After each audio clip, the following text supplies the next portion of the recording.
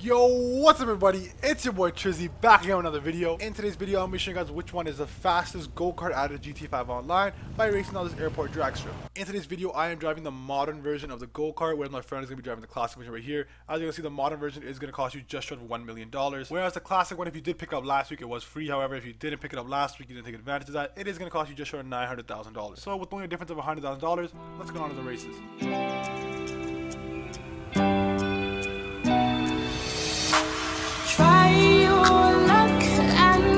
Chance, before the risks in this moment. Take my hand and break my heart. I'll never walk this road again. Stumbling steps, road to a dance where things change forever. There's no regrets, only the past. Will I change? Never. So swing me around, take me down.